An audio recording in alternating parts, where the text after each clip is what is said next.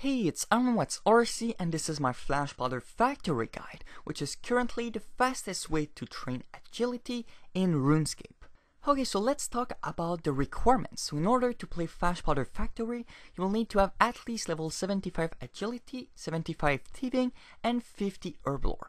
And for the item, there are no required items. However, if you have factory boots, which are obtained playing this minigame, bring them because they will be quite useful. But except that, you don't need anything.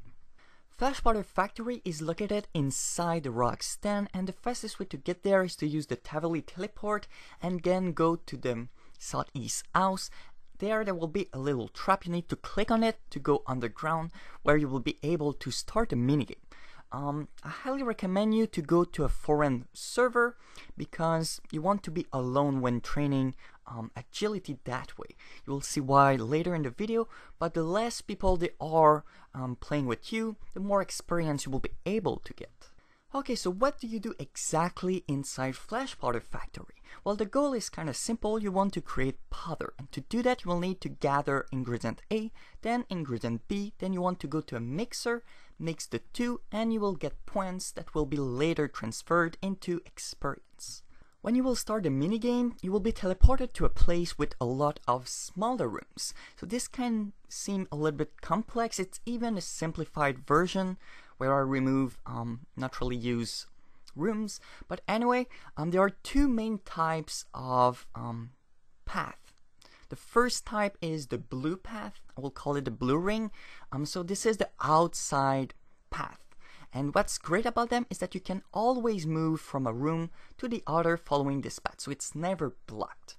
Every round, an ingredient A will spawn randomly in one of those four spots, north, south, east, or west, and you will need to get there to get the ingredients. There's also another type of doors, or pattern, or rings, whatever you want to call it, inside this blue ring, which I will call the yellow pattern.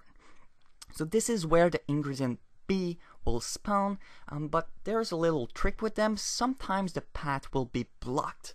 So as you can see, there are at least two ways to get to B, so you might need to go to the other one. After collecting the two ingredients, what you want to do is to go to one of the four mixer. And unlike the ingredients, the mixer are always there. So there are always four mixer at the same time. And after using your ingredients on the mixer, you will receive points, and the ingredients A and B will respawn at another spot, and you want to collect them once again. Actually, you want to repeat until you run out of cataclysms. So at the beginning of the game, you have 6 of them. So long story short, you want to collect the ingredients A and B 6 times, go to the mixer 6 times, and it will be the end of the game. Finally, there's a last type of doors, and I will call them the white inner ring, and those are very useful, probably the most useful ones, because they connect the B rooms together, and they are useful to travel a lot of distance very fast. However, you need to keep in mind that those doors can also be blocked and really screw you up if you don't pay attention. So when a door is blocked, what you can do is to use a button. So next to each door there is a button that if you press it will open the door. So that's really convenient. But however, by doing that it will also shut down one other door. So you really need to think about that. So let's say to the top right picture I want to go to get the ingredients B. So I press the button, I go get the ingredients B, but the white door that was open before is now shut, so I'm forced to go back to the outer ring. So there is a lot of different combination. I won't really cover them all inside this video, but the most commonly one used is if you want to use a button to go inside B and you want to use a white door after that, the two white doors needs to be open. So one of them will be shut down and the other one will still be alive. Another thing to take into consideration is that after pressing a button, it will turn red. Actually, all the buttons in this area will turn red. So the 2 ones to go inside B and the 4 ones inside B. And when a button is red, it won't be usable for about 23 seconds. Obviously, your goal with this minigame is to maximize the amount of experience you will get at the end, which is kind of maximizing the points. However, the scoring system in this minigame is kind of tricky. So it has diminishing returns. So what it means is that if you get 2 times more points in a game, you won't get 2 times more experience, only about 25% more experience. So your goal to maximize the experience is to finish the games as fast as possible. However, there's a little trick. You cannot simply quit anytime you want. You will get a time penalty, which can be up to halving your experience. So this is a very big time penalty. However, if you are forced to quit because you have used your last cataclysm, then you won't get the penalty most of the time. So yeah, I'm saying most of the time because currently the minigame is glitched and sometimes you get the penalty even if you're not supposed to. But there's nothing much we can do about it. Because of the nature of the scoring system, so with diminishing returns, there are a lot of stuff that even if they give bonus points, it's not really worth the time and experience. So for example, you can use charge that will boost the amount of points, but at the end using a charge will only give approximately 50 experience. You can also pickpocket other players, approximately 100 experience for the whole game. And there is also the outfit that gives a lot of random bonus, but you don't really care about them except the boots. That's why at the beginning I recommend to have the boots, because you will fail less often doing the obstacle. But that's the only outfit that's worth it. There is also Rumble, but they're just pointless. Okay, so now I'm going to talk more about advanced stuff, so stuff for players who have already played the minigame before. So there are 2 main categories of obstacles. There are the ones found in the blue ring, and there are the ones found in the yellow or white ring. And there are 2 of them that will be fast, so those are the ones you want to maximize. So if you have the choice, you want to use a fast obstacle that you will be able to travel faster rather than a bad or slow obstacle. Okay, so those 2 maps represent all the different combinations, the common one that you can face when playing Flash Powder Factory. So if you want to go from A to B, or to B to the mixer, or the mixer to A, or if you want to move from the west part to the east part, the north part to the south part. So the path you want to do is the one highlighted in green. It will be a faster one than the red one because of the obstacle it contains. Obviously, this doesn't take into consideration if the doors are opened or not, or if you're running or not. So yeah, this is only to give you a rough idea of what to do when you have the choice. So when playing, there are 3 main rules that if you follow them, you should get pretty decent experience. First of all, and the most important one, you want to always use the shortest path. So the path with the least amount of obstacle, except if you will get stuck if you follow it blindly. So this is very important. There is no real trick to it. I cannot really teach you that. You will find it out by playing yourself. It's not really that hard to find it, but most of the time you will need to use orange and white doors a lot. Now if there are 2 paths that has the same amount of obstacle, the path you want to use is the one with the most open doors. So if you need to press a button to open the door, first of all you lose time, and second of all there is a chance you will get stuck after that. Now if 2 paths has the same amount of obstacles, same amount of open door, we want to use a path with the best obstacle. So by using the 2 maps I've showed you before.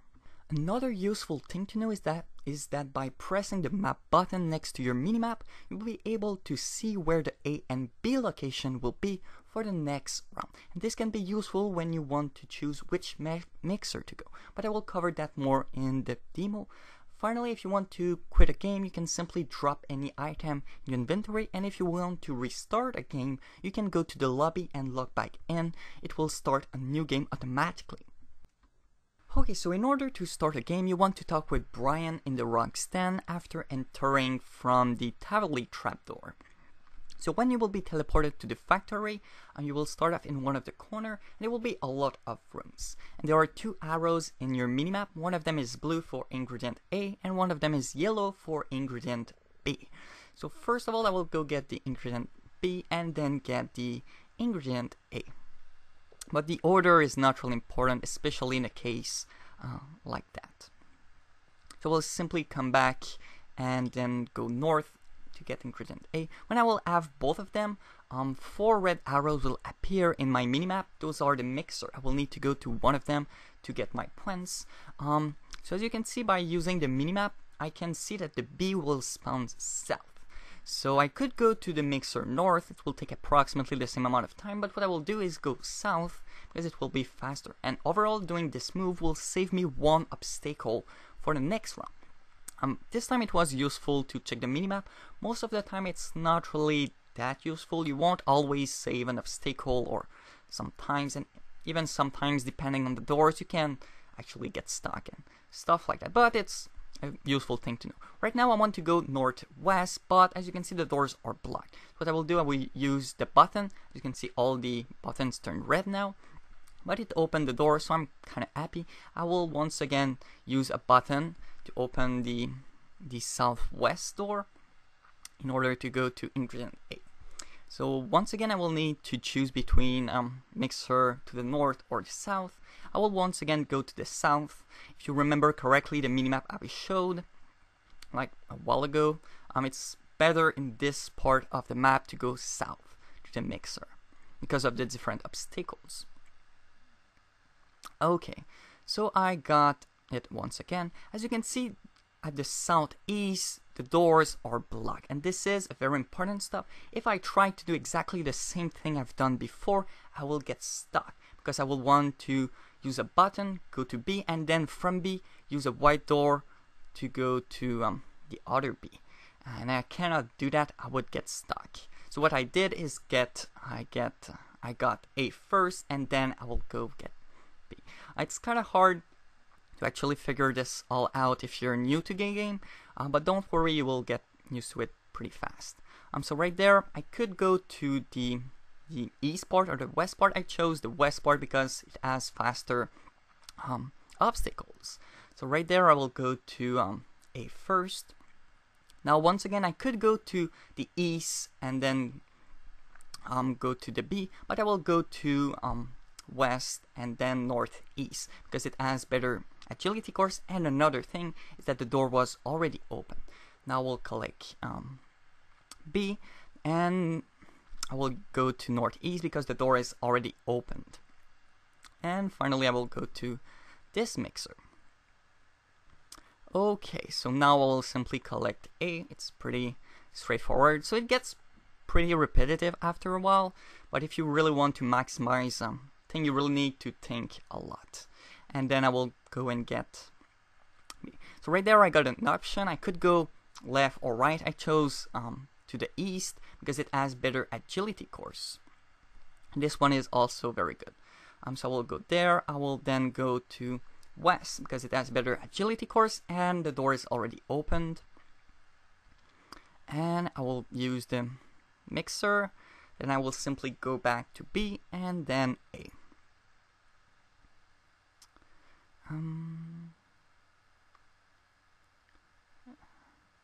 So yeah, right there I got the option. I will go southeast because this agility course obstacle is better. Now this is the very last time that I'm going to use a mixer because as you can see in my inventory, I only have one cataclysm left. And by using it, I will be teleported outside of the game. So it will be the end of the game. So what you can do in order to restart the game is to go to the lobby. And this is what I will do. For some reason, if I press yes and go to the lobby at the same time, I get the penalty less often, but it's not really proven fact. But maybe it's just superstition, I guess. So after logging back, you will receive your Brian points. So for example, this game I got 137 points. Okay, and finally, let's talk about the rewards. So after completing a game, you will get Brian points that can be transferred into experience or outfit pieces. So right now, I'm assuming that you can complete a game in 8 minutes, which is possible if you always use the shortest path. Better time is also possible if you always use the good obstacles and if you use the path with the least amount of buttons to press.